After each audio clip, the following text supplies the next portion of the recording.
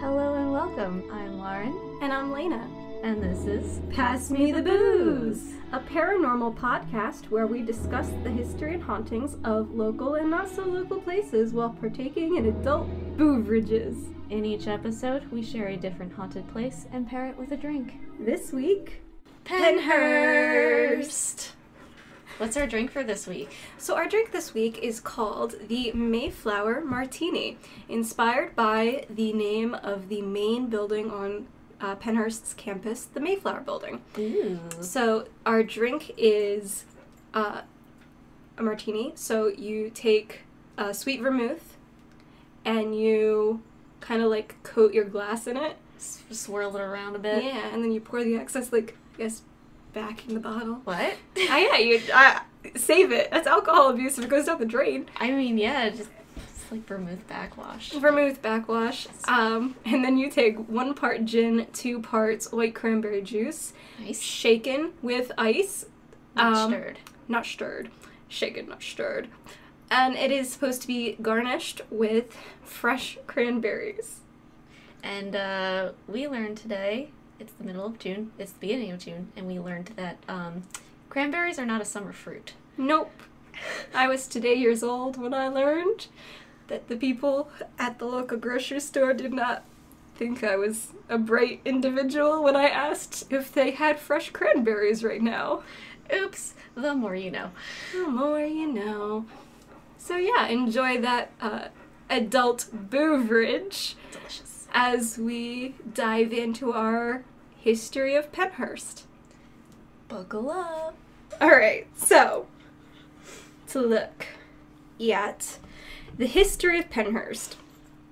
So, in January of 1903, the Pennsylvania legislatures authorized the establishment of the Eastern State Institution for the Feeble-Minded and Epileptic. Yikes.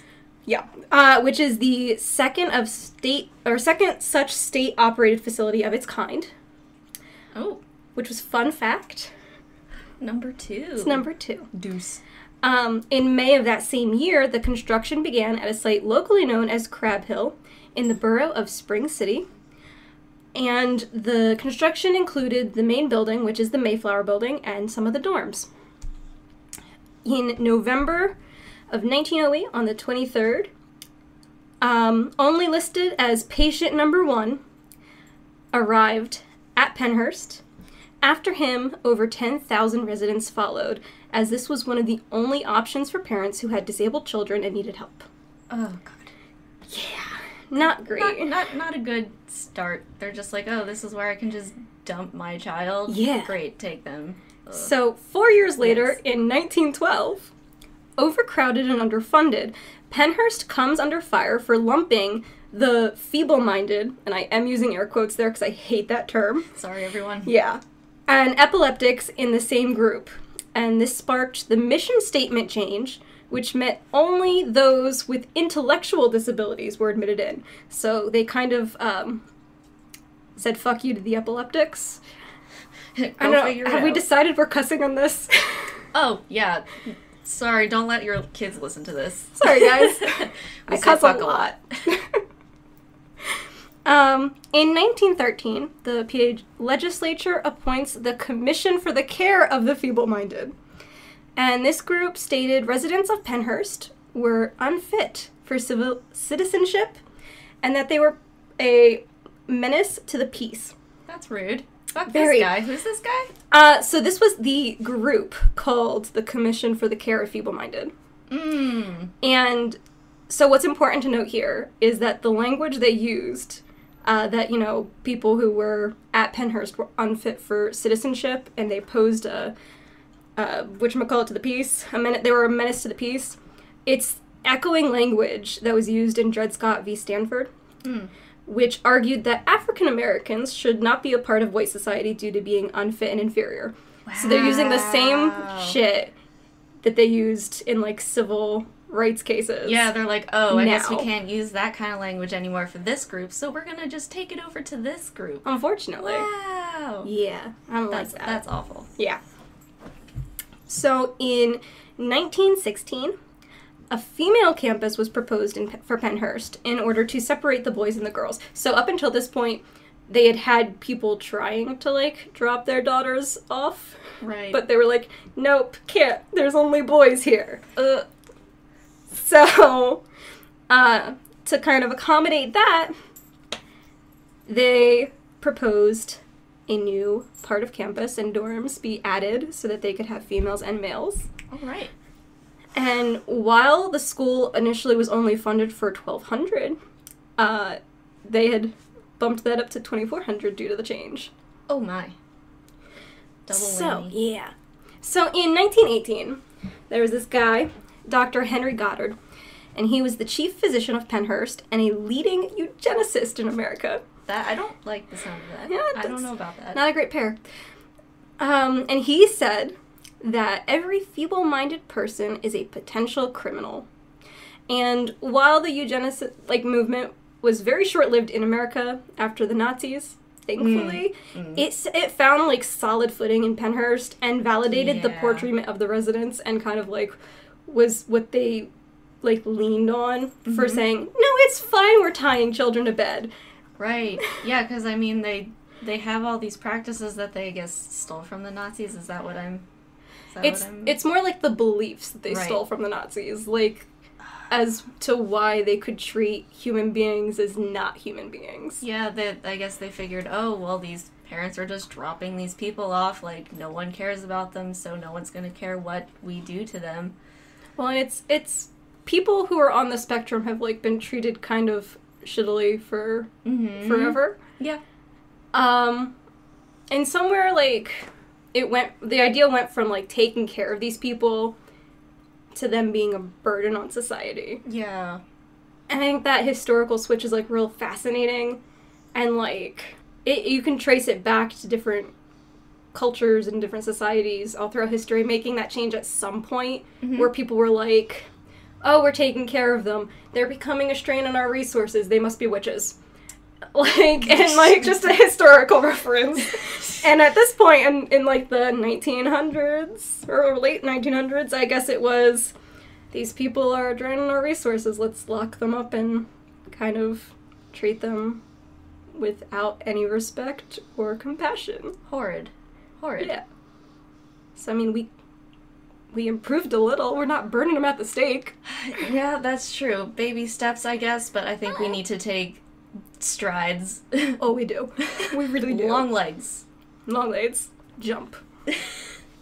Alright, so and then in 1955, Pennhurst had 3,500 residents at once.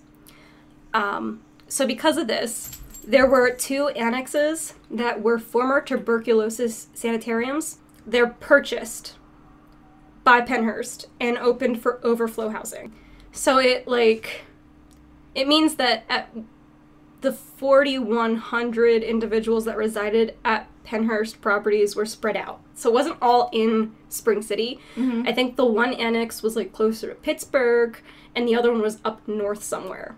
Okay, so it had sub-schools, I guess. Yeah, but in 1961 those 2 campuses kind of said peace and left Pennhurst. They didn't want to be associated anymore. We see what you're doing here. We don't like it. We're out. Yeah. Goodbye. So then in 1968, conditions at Pennhurst are exposed in a 5-part television news report by CBS's Bill Baldini. Bill Baldini. We love Bill Baldini. We stand Bill Baldini. We stand Bill Baldini. And it showed the public the failings of Pennhurst and exposed a lot of the abuses that the children and individuals there who were not being adequately cared for due to low funding.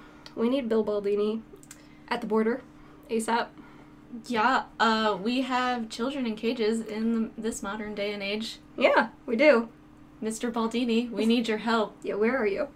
Pull out the Baldini signal. Someone, please, put it in the sky. Help. So, in 1971, PARC, which I'm not sure what the acronym is for, it's just PARC, the Commonwealth of PA, solidified the segregation of disabled students from neurotypical ones, causing more school-aged individuals to be committed to institutions like Pennhurst. So it pretty much just opened the door to, if you have a child on the spectrum, you don't have to take care of your kid anymore. You can dump them off at a state-funded facility where they will be horribly abused, but they will not be your responsibility anymore. Wow. That is just terrible. Like, just kind of thinking of all of my friends, like, today that are on the spectrum or have disabilities like epilepsy, thinking that they could just be randomly dropped off at this horrible, horrible place and, like, never seen again. Yeah. Well, and, like, I think it is important to note before our next little blip in the timeline is that some parents really did believe that Pennhurst was going to be beneficial and helpful to the development of their kid. They just had no idea. They had no idea. And even, like, after the Bill Baldini stuff, like, think of it this way. Penn State. Okay. We are. Penn State. But Penn State had all of those horrible Title IX accusations thrown out there recently. Mm-hmm. And their retention rate for students and their tuition numbers have kind of remained the same. And sometimes in some of the years past then, it's even, like, gone up. Interesting. So it's like, that was like a news story. Like, you heard about it all the time. But people didn't really, I don't know if it's like they didn't care or it didn't register as, like, right, like, news. This couldn't happen kind of thing. Yeah. I guess. And it's, I think, in a lot of situations, yeah, the term fake news is relatively recent in our history, but I think that the idea behind it has been there for years. Oh, absolutely. Like, people no doubt. do not trust the media. And there are some parents who probably watched Bill and were like, fake. That's a set in Hollywood. Yeah, because I'm sure, like, if they dropped their kid off thinking that they would get help, and then they see something like that on the news, that they don't want to be like, oh no, I dropped my kid off there. I am responsible for this in some way. Like, not that they are responsible for that, but then they would have to face that, like, guilt. Yeah, exactly. Which is kind of what leads us to our next point, that in 1974, Halderman v. Pennhurst was filed. The first case brought against Pennhurst by the mother of a child. The case eventually reached the United States Supreme Court, and organizations moved to intervene in this case to protect Pennhurst from being found responsible for their wrongdoing. However, in 1977, despite the intervening, Halderman v. Pennhurst was tried. The district court determined that Pennhurst provided such a dangerous, miserable environment for its residents that many of them actually suffered physical deterioration and intellectual regression during their stay at the institution. And in 1984, the final settlement was arranged for the closure of Pennhurst. Hooray! So in 1986, Pennhurst permanently closed its doors, and unfortunately, while it was great they closed, unfortunately, they did so in the worst way possible by kind of just kicking everybody out. And, you know, as people who are relatively local to the area, we can attest for the fact that there are quite a few homeless people who we know to be previous Pennhurst residents. Yeah, these people are still alive and walking around. Yeah. So, from 1986 to 2007, many different parties fought over the land Pennhurst is on, and fought over, like, who has legal rights to Pennhurst. And in 2008, Pennhurst was sold and added to the National Register of Historic Places, which is great, because we definitely should preserve this history and learn from it and grow. Absolutely, because it seems like we still have not learned our lesson years later. No, we have not. In 2010, because we all suck as a society, Pennhurst Haunted Asylum opened its doors and began to spread the myth that the buildings were used as an insane asylum. Oh no! Which sparked many different things. It was the Pennhurst became the inspiration for Asylum. Yes, like American Haunting Asylum. Yes. American Horror Story. Yeah, there it is. So Pennhurst was open for many years, many horrible things happened there. So there are some cool things that people say they've experienced since then walking through Pennhurst. Oh, yeah, spooky stories. Spooky stories. So one of them is the king, who was supposedly a, like, handyman in the 40s and 50s. Mm-hmm. So they call him the king because when they use spirit boxes or ghost boxes to communicate with the spirits at Pennhurst, when they're in the boiler room of the Mayflower building, there's a male voice that consistently calls himself king. Oh boy, get a load of this guy. Yeah. So the king likes the ladies. Mm. He is more likely to talk and, you know, do stuff when a lady is present.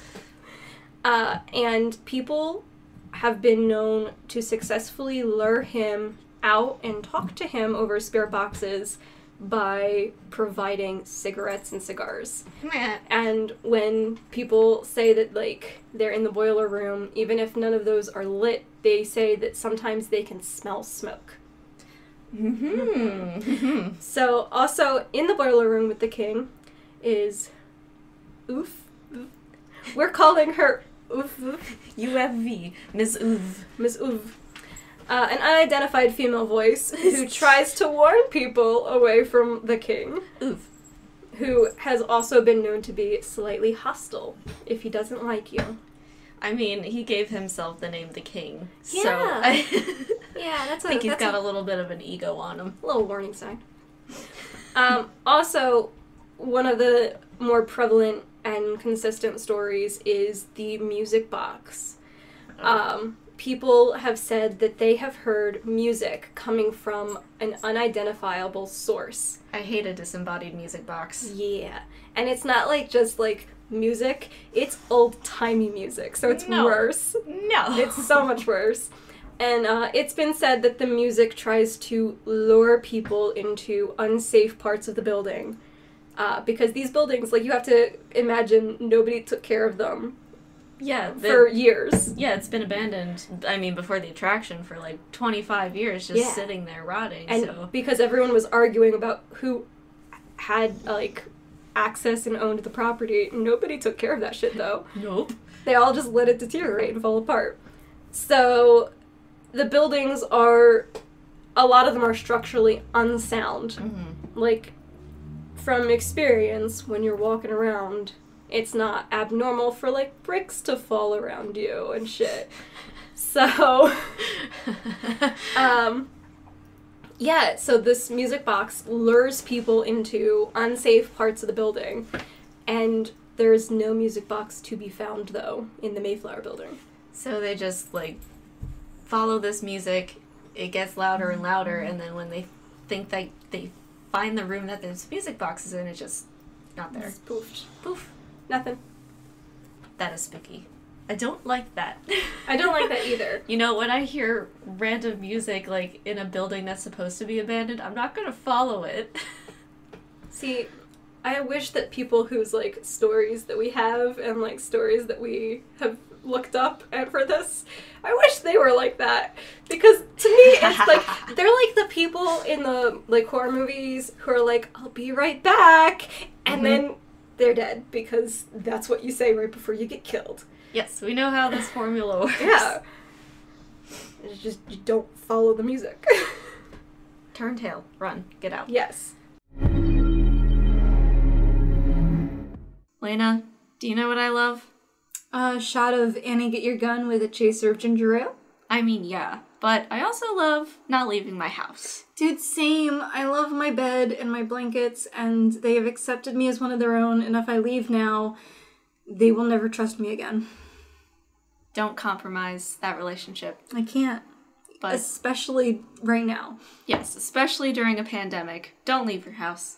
And the last thing I want to do is go out to the grocery store when I could just have everything I need delivered to my house. Is that why you Instacart? That is exactly why I Instacart. They can deliver fresh groceries straight to my door, sometimes in as little as 1 hour. Or I can schedule the delivery if I'm not going to be around.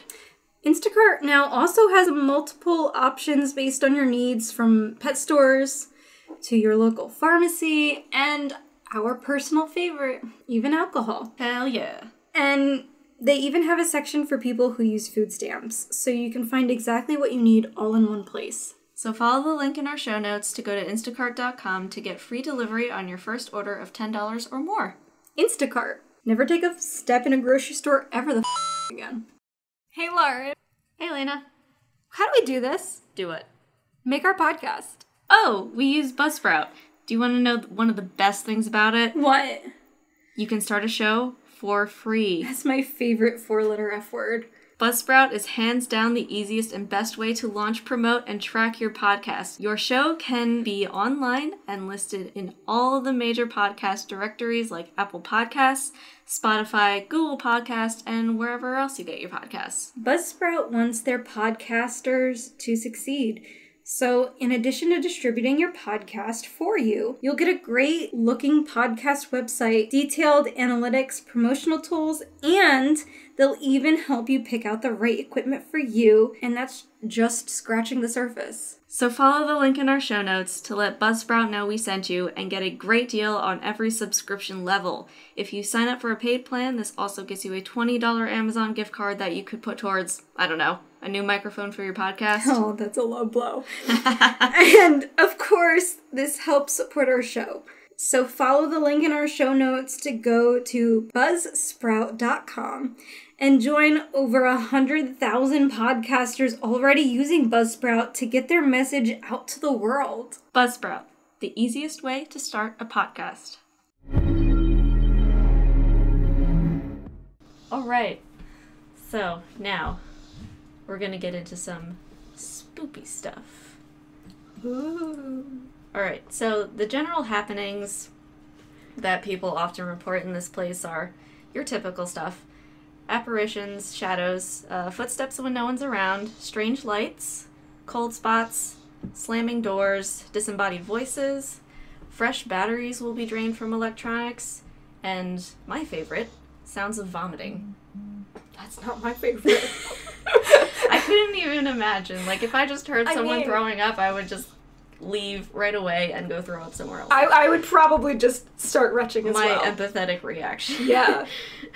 Oh. That's gotta be awful, just in the afterlife, vomiting on repeat. I am so sorry. Oh, man. Alright. But the basement seems to be where the most action happens. This is where the infamous tunnels are in Pennhurst. Yes. Yes. They run about 1,200 feet connecting to all the buildings. There are even rumors from locals that some of the tunnels run underneath the whole city of Spring City. I'm not sure how true that is, but I have heard stories where, like, some of the older buildings in Spring City, in the basement, there are just these random openings, and you can go walk into them, and they're just these random tunnels that go on for God knows how long. Well, and it's you know, again, being kinda locals. Mm-hmm. I don't want to give anybody, like, our home address here, but, like, no, not trying to triangulate our location. Yeah, we're local. And growing up, we did hear stories from, like, people who lived in the area who's, like, were like, yeah, we've got tunnels in our basement that we're not allowed to go through because Mom and Dad said so. If anyone can confirm this, like, please email us. We would love to hear stories about these random-ass tunnels in your basements. Because I totally believe, like, Pennhurst at one point had, what was it, like 1,400 acres? Yeah. Yeah. I totally believe that there were tunnels under all 1,400 acres. Yeah, it was its own community. Yeah. I think it even had its own train stop at one point. I would have to look into that a little bit more, but, like, literally to just drop off supplies. I believe it. But anywho. Apparently nowadays you can only get down to the tunnels when you do tours, unlike back in the day when people just used to go there all the time before they turned it into an attraction. This, like, as we said, I'm sure this was a hot spot for urban exploration, but now I have to imagine they have a few spots sealed up pretty tightly, safety and whatever. Interestingly enough, now a lot of the actors were those urban explorers, and that's why a lot of people say that this is one of the best attractions, because they know the ins and outs of the place, and basically grew up with the stories and being here all the time. that is to say, don't try to break into this place. They've been trying to restore a lot of the buildings, but some are just not structurally sound, and they patrol it pretty heavily now. So yeah, it's highly recommended that if you want to visit Pennhurst, you do so officially.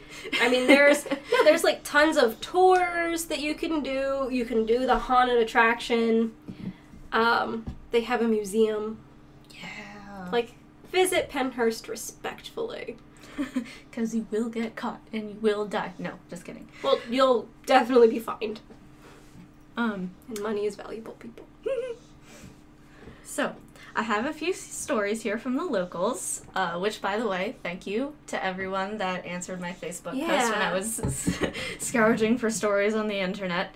It was surprisingly difficult to find people's first-hand accounts at Pennhurst. I mean, the internet is just so saturated with all of the attraction stuff now that it's just hard to just Find the actual spooky stuff there. Yes. Yeah. Unless you watch a Ghost Adventures episode from 2007. I don't. But yeah, a lot of these stories were before it became an attraction in 2010. And from what I've read, the Mayflower building seems to be the most active building. And that's why we have some Mayflower drinks today. Yes. All right. So again, the most common sightings are lights and apparitions. Sometimes people will see an apparition in a white dress. I'm thinking maybe it could be a gown from a patient, maybe even a nurse. Makes sense. Maybe our mystery UFV, Miss Uv. Miss Uv, please stand up. Flashlight batteries die, even phone lights turn themselves off. Someone reported that after they saw some kind of red light in the tunnels, there was the smell of cigar smoke, which I think might be our Mr. the King. Yes. Lighten up. In the tunnels is supposedly where a lot of the children were kept, and where they did a lot of dental work, or as some report. Weird combo. It's a super weird combo. This is where we keep children in cages. And teeth! By the way, do you need a root canal? One person actually stated that during a mini hunt in one of the tunnels, they experienced a cold spot and an EMF reading about the size of a child. And they said, quote, "I offered my hand and we walked that cold spot from one end of the tunnel to another." Aww. Which is so sad. It's sweet sad though. It's just oh my goodness, this nice stranger is walking me through this tunnel. Yeah. Oh god. Aww. So, go ahead. No, it's when you think about it, it's just all of these things make it so much worse that it was kids. Yeah. There are these little ghost children just trapped in this shitty building. Yeah. But someone actually found a dentist chair in a room in one of the tunnels. And please tell me they sat on it. It's just weird that it's still there. God, ugh, I don't know if I can do that. Would you do that? I think I would. I think it would just be just to get a reaction from something in the room with me, I would totally sit in the chair. Oh my goodness. Ugh, you know? ugh. I feel like that's bad juju. I don't know. I mean, I feel so strange. I'd take a bath in holy water after. Oh, yeah, because 100%. As someone who works at Pennhurst says, she announces herself and that she has no malicious intentions when she comes onto the property and into some of the buildings. Mm-hmm. And then when she leaves, she out loud will say, "You need to stay here. Do not follow me. This is your home. Leave me alone." This is it. I'm leaving. I'll see you home. tomorrow. I have my home. Gotta set boundaries with these folks. Yeah. Especially because they're kids. Oh, man.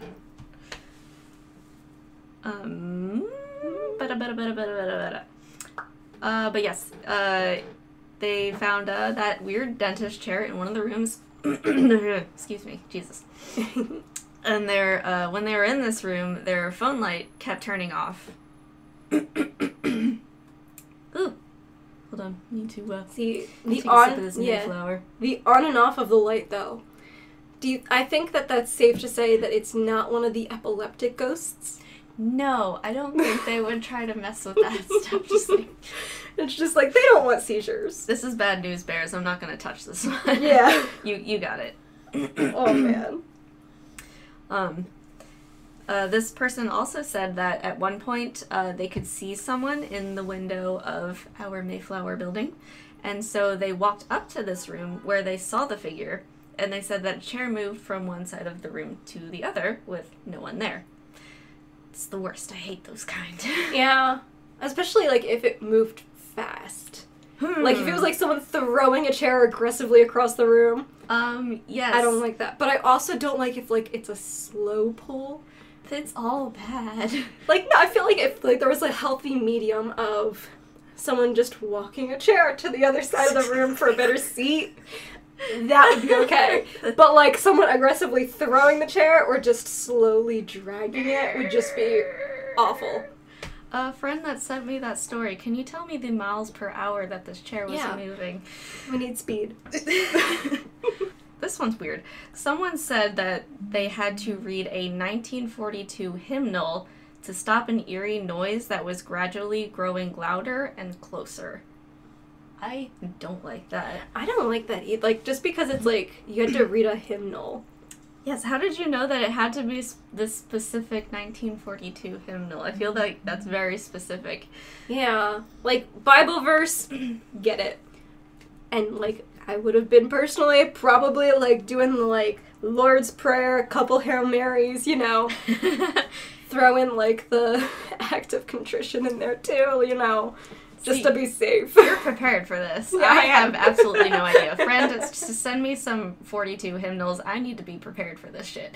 But before it was an attraction, a couple people were down in the tunnels and they said, quote, we kept hearing something moving around and we could feel the wind move. We put our lights on and there was nothing but us. Ugh. These So, like, tunnels, man. Yeah, well, and that, like, lines up with, Ripley's Believe It or Not, like, .com did a tour of Pennhurst in 2019.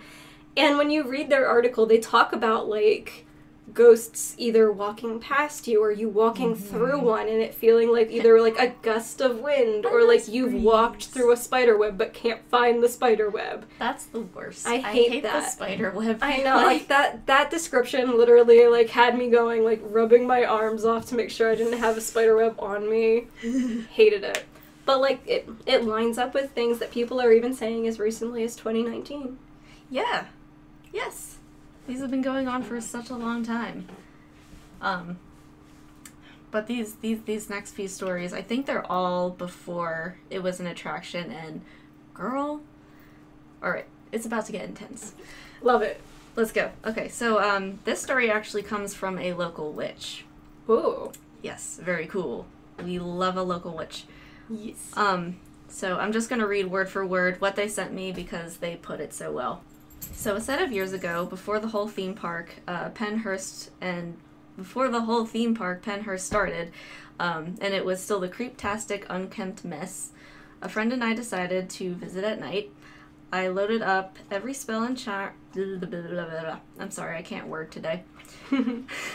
I loaded up every spell and charm I could put on myself, from silver to salt in the pockets to iron nails. I was not fucking around.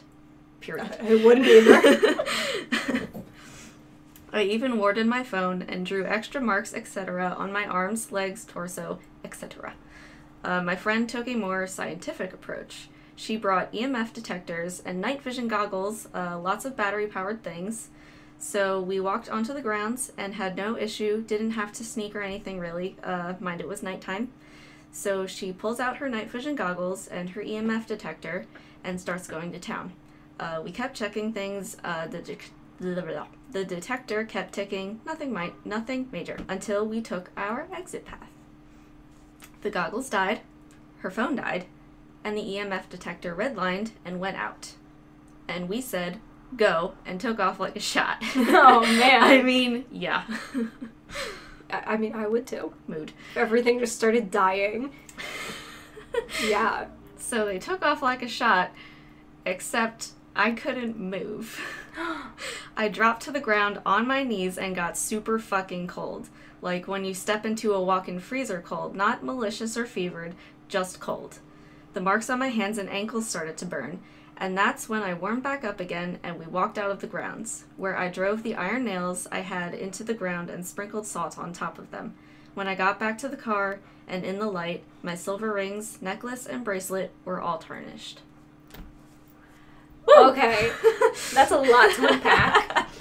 So, to echo that, the Ripley's Believe It or Not team described in their article similar thing when encountering the king in the boiler room, where they felt like they were just frozen, like cold. Yes.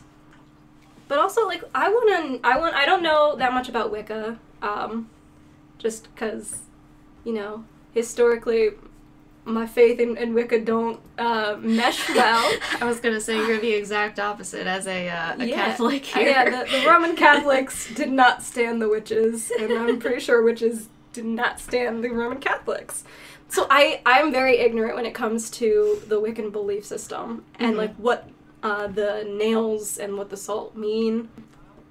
But I would be really curious as to like why the silver tarnished, what the nails and salt did, like just keep it there.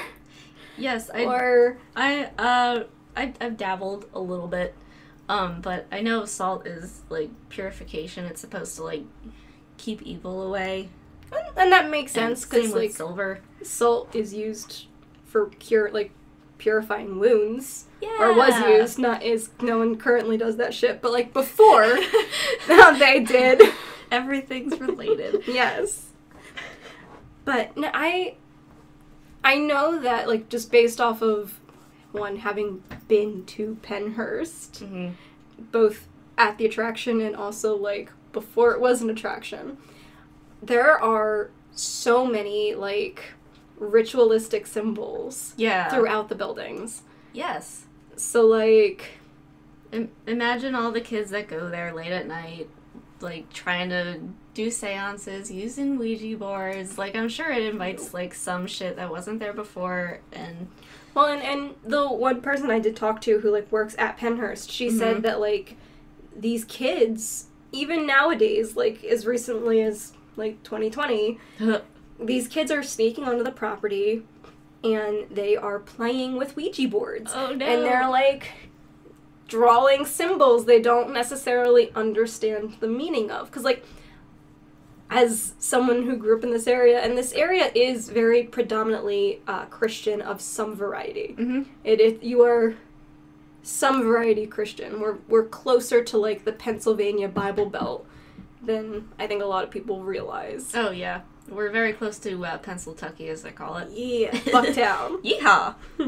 I don't think the kids who are doing this necessarily understand both the ramifications of their actions with this, but also, like, they do not get what they're doing. Like, they do not know the symbols they're drawing as well as I would hope, like, people would know, like, the lovely witch who sent us that. Yes. Like, said witch seems to understand the meaning behind what they've, like, marked themselves with before going onto the property. Oh, yeah. And I'd be interested to, like, know what the markings were and why they, like, heated up. Oh, yeah. I trust them 100% with this kind of stuff, and I'll ask them next time I talk to them. Because, yeah, I'm definitely interested in, like, what exactly those symbols were, what they were supposed to ward off, so to speak. Yeah. But yeah, that being said, children, youths, listen up. Don't play with Ouija boards. Google is a wonderful thing. Learn about those symbols.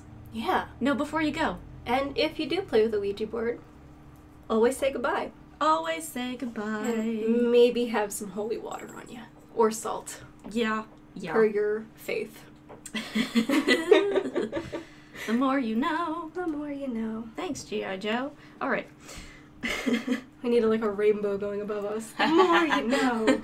That's a very good visual for an audio platform. That's what's happening in my head. So now we're circling back to these crawl spaces in the basement. Oh. These weird-ass tunnels that seem to go every which way. Hate them. But crawl spaces, though, I'm wondering what those were for. Because you have the regular tunnels that you walk through, and then apparently these tiny little ones that... I don't know.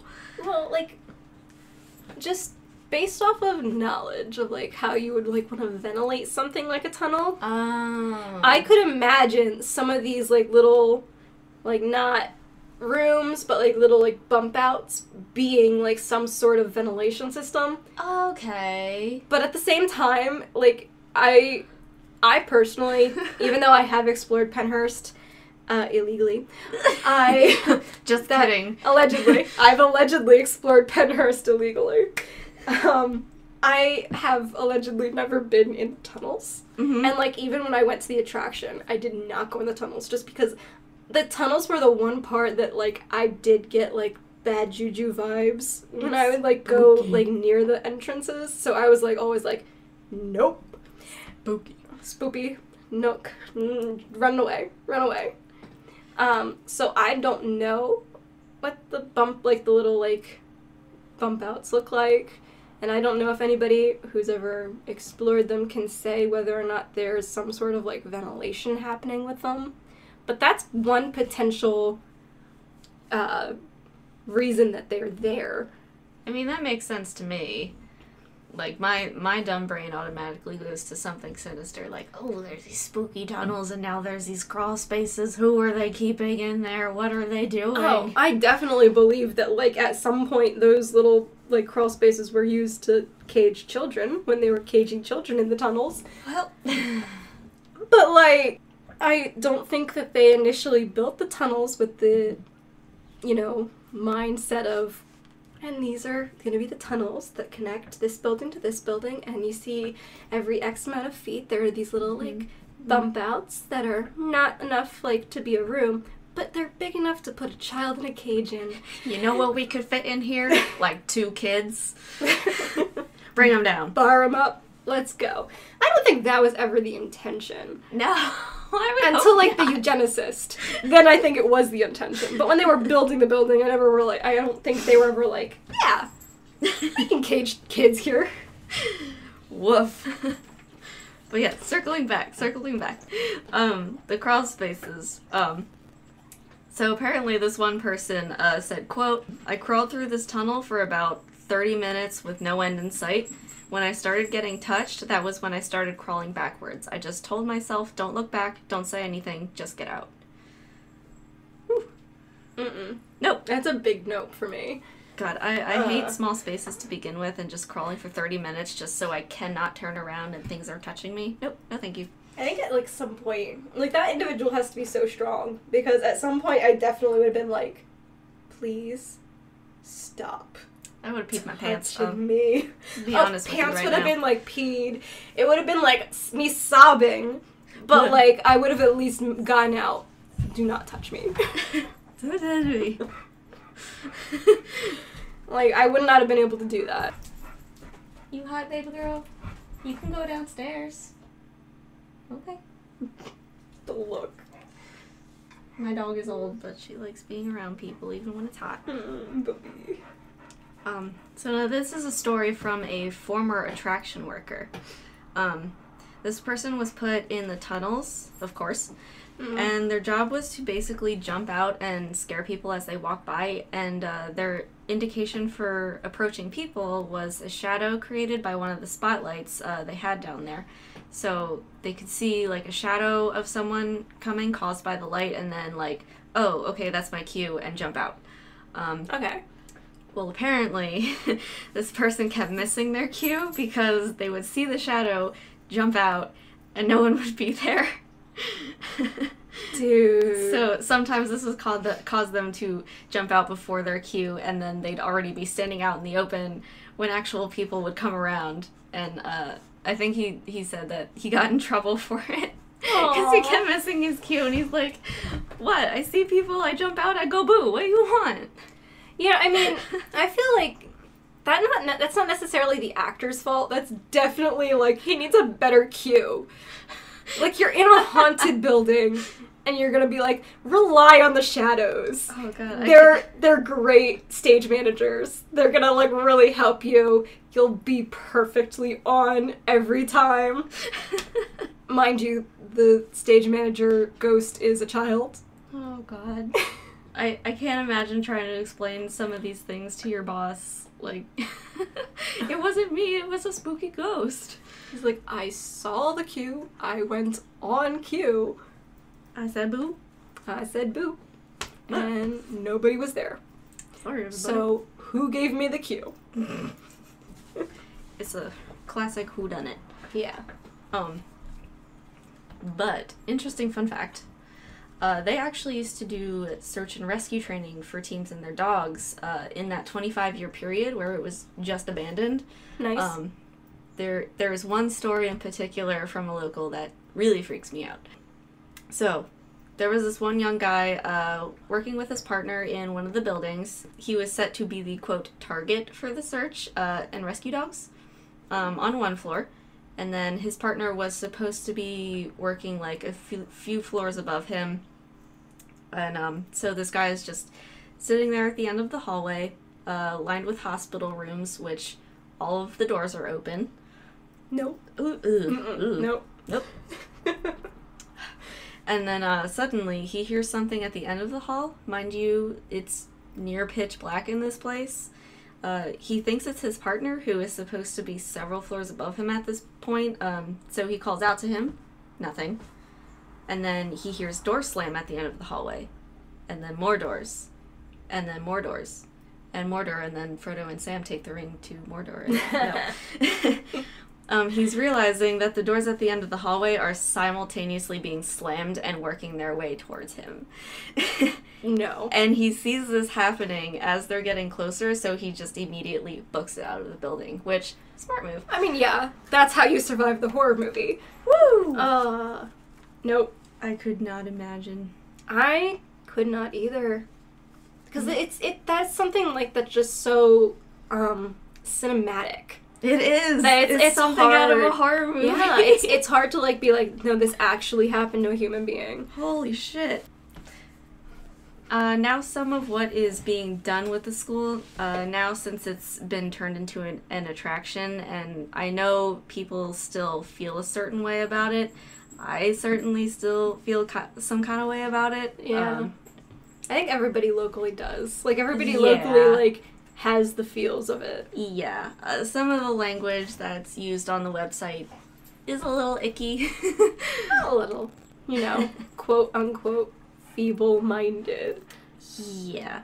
Pennhurst Asylum, home to the world's most dangerous, criminally insane. Yeah. Except, not really. Doesn't rub you the right way. No, not at all. But yeah. Here is what the owners have to say in regard to some of the reactions they've gotten over the years. The attraction's goal is not to exploit the horrors that went on here, but to preserve the buildings and its history. They're taking the publicity as an opportunity to bring awareness as to what actually went on here. With over 30,000 people coming through yearly, they have the opportunity to learn about Pennhurst like never before instead of letting it rot away. Which is good in its own way, but yeah, like I said... I mean, definitely, like, reserve, you know. Yeah. Do the stuff, but, like, come on, man. Yeah, some of it just feels a little insensitive to former patients who are still very much alive. And, like, homeless. Yes. Walking the streets of Pottstown. Yeah, like, I've told you before, Josh, my fiance, everybody, used to work at a facility that cared for the mentally and physically disabled as, like, a day program, and a lot of his patients were from Pennhurst, former patients, and, you know, they still suffer from PTSD from what they experienced there. I mean, so yeah. Just keep that in mind if you feel like you maybe want to visit the attraction. I don't know. Do what you want. Yeah, and I mean, I visited Pennhurst when it first opened, and, like, 2010 was... It's 2021. Oh, that was 11 years ago. What? I was, not that it's like an excuse, but like I was a kid. I didn't know any better. Right. And I did believe that, Pennhurst was an insane asylum. Mm-hmm. Yeah, and that's the narrative they're putting out. I feel it's a little dangerous. It feels a little bit like I don't know the word. Monetizing Yes. trauma and a really horrible history in a very icky way. Yes. I don't like it. It's a bit icky. It's a bit icky, but I'm glad that they are doing that and that they are, restoring some of the buildings and, keeping it as Pennhurst. I think, putting it on the National Registry is one thing, but, I just hope that whatever they're doing isn't erasing the actual history of what happened there, because, it's so vital that, that integral piece of, children were, horrifically abused here due to an underfunded, overcrowded, uncompassionate group of people. Yeah. The eugenics movement. It was a thing that happened, and it's our history, and I don't think that it should be, either washed over, or I don't think it should be, altered to be something more fantastical than it was. Yes. So if you do want to go to this attraction, I do encourage you to look into the history a little bit. It's important. It's important. Learn stuff. Go to school. Support them, but go in with knowing that it was not an insane asylum. No. And to keep in mind, so it's they were taking kids that were quote unquote feeble-minded. Right. So we call that neuroatypical. Right. It's that if you really want to get into the nitty-gritty of it, that includes disabilities like ADHD. Oh god. I'm there. Yeah. I'm there. Yeah. Kids who are, high anxiety. Oh, I'm there Same. again. Kids with depression. It no. was literally, it wasn't just what you think of when you think of mentally unwell or mentally. Right. Yes. It was literally anything on that spectrum, and that spectrum is so wide. Yes. Yes. So, just thinking about the type of kids, any type, from, children with autism to people who were just really, really depressed. Yep. All of those people were lumped together there. Mm-hmm. And I don't think any of them were insane. Nope. And there definitely wasn't, a criminal aspect, because the majority of them were kids. Yeah, from what, the research, from what you read, from what I've seen, I didn't find anything, criminal history. No one with criminal history, so I don't know. I don't think, I would have to do more research on it, but, we're real close to Eastern State Penitentiary. Yes. Yes. And, I think that this was definitely solidly before people were oh, you committed a crime because you're not mentally well. Right. And that mentally unwell person who committed a crime probably was not sent to an institution like Pennhurst. They were sent to prison. They were sent to jail. And the jail system is a whole nother topic we'll talk about later. That's a whole nother episode, friends. But, I would struggle to believe that, anybody there actually had a criminal record. Yeah, I don't think maybe so. the staff. You know what? Very Some much of the doctors. I want to take a look at their history. Yeah. Mr. the King, I'm looking at you. Mr. the King. But if you want to learn more about this place yourself and its haunted history, yes. The school has been featured on shows like Ghost Adventures, shout out to Zach Bagans, and Ghost Hunters. A&E did a special on it. This group investigated and spent 2 weeks on the grounds in 2019, so you can probably find that somewhere. Yeah. Very recent. I have to watch that too. Yeah. And BuzzFeed. Yes. BuzzFeed did it too. That was super cool. That was fun. But since the attraction opened, it's been named one of the most haunted attractions in the United States. They actually hosted Paracon back in 2019 that had a few celebrity investigators, such as Grant Wilson from Ghost Hunters, John Zaffis, a haunted collector. Nice. Dave Tango, also from Ghost Hunters. Nice. Brian J. Kano from Haunted Collector and Paranormal Caught on Camera. And then Steve Gonzalez from Ghost Hunters. I love Steve. They, of course, have a yearly Halloween haunt that they do. You can request to do different kinds of tours here. I'm pretty sure they're year-round. There's the overnight investigations, which allow you to explore all 4 floors of the Mayflower Hall and give you access to the underground tunnels. Their names are Philadelphia, Devon, and Rockwell. And then the day tours, where you just follow your tour guide around to all 16 buildings and learn about the history of the campus. I'm told that you can watch horror movies on the courtyard, but I couldn't find much on that. Yeah, I know, I didn't see it online, but, like, I know that the people who, like, do the haunted attraction also do, like, a camp during the summer. Oh, maybe that's it? Where, like, you can sleep for, like, a couple of nights and a couple of days, like, at Pennhurst and camp and, like, tents and stuff. Can we do that? I'd love to do that. I don't know if, like, COVID times have changed that, but, like, I know someone who did it and, like, was working it because they were an actor at Pennhurst and, like, that was, like, their summer job. Yeah, I want to do that. So I'd love to do that. But yeah, what I found really cool is that for like the day tour, you can go to all 16 buildings. Guys, this campus is friggin' huge. Yeah, like 1,400 acres huge. Friggin' huge.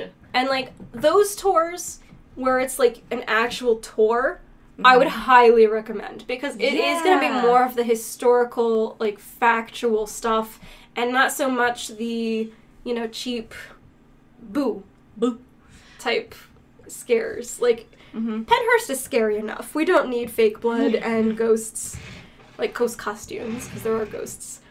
No, but yeah, like, learning about the history is really cool, and I think during the tour, I'm pretty sure they bring, like, EMF detectors and whatever, because they know that you want to search for ghosts and shit. And I'm pretty sure the tourists, or the, no, not the tourists, the opposite of the tourists, the host. The guide. The tour guide. Pretty sure some of the tour guides are former nurses, so, like, you're gonna get some really cool inside shit. Yeah, so, like, bring your divining rods and go do that. Exactly. But as you said, this school inspired many, quote, asylum-themed movies. Yes. Like American Horror Story. And most recently, Scary Stories to Tell in the Dark. Yes. That was an interesting surprise for me when I first saw that movie. I didn't know that was inspired by this. Yes.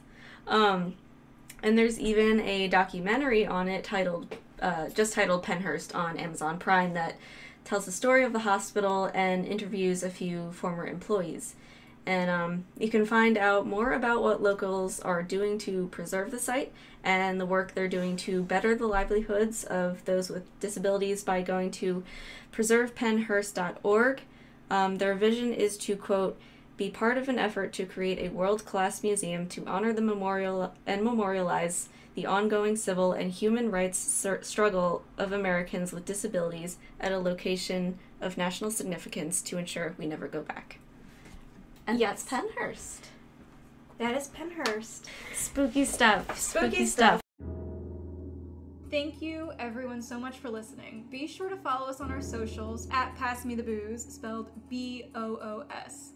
We're going to try and post regularly with previews to upcoming episodes, as well as our drinks of the week. If you partake in the drink of the week while listening to our episodes, please tag us. We'd love to see it. We also want to start reading some of your stories at the end of each episode, so if you have a scary story that you'd like to share, you can send that to passmethebooze@gmail.com with the subject title Bonus Booze. Again, that's BOOS. These can be anything from personal ghost stories, UFO or cryptid sightings, even true crime. We want to hear it all. We also welcome drink suggestions, so if you're a bartender, hit us up. Or just a boozy aficionado. Yes. Lastly, please consider giving us a nice rating wherever you might get your podcasts. It really helps us out in the rankings and will allow us to keep making the show and making it even better. And tell your friends, tell your families, tell your dog. We have some really big plans for the podcast, and we would love to be able to make that happen for you all. And I think that's everything. Yeah. Thank you so much. We'll see you next week. Bye! Goodbye.